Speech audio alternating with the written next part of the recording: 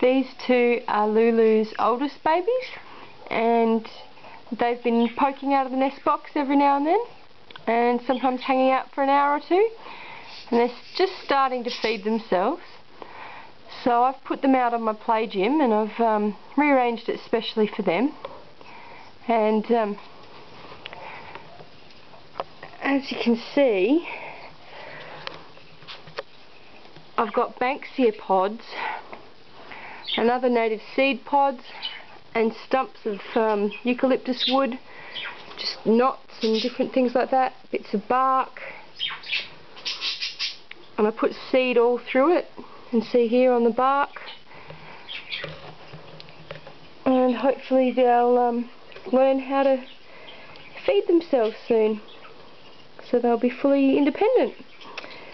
And of course I've got water as well, and it's a sandy, gritty bottom, but yeah, that's my little play gym for the babies.